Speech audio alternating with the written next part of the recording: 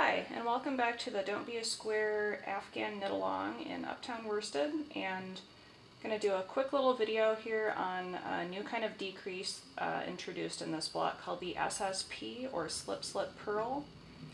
This is a decrease that basically mirrors an SSK, but it's worked from the wrong side, so it will be a left-leaning decrease when looked at from the right side of the work. So to do an SSP, it starts the same as an SSK.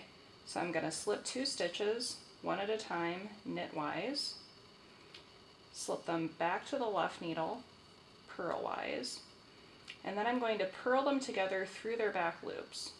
So I'm going to take my right needle and go through the back of both of those. So you can see that it's first entered the second stitch, then through the first.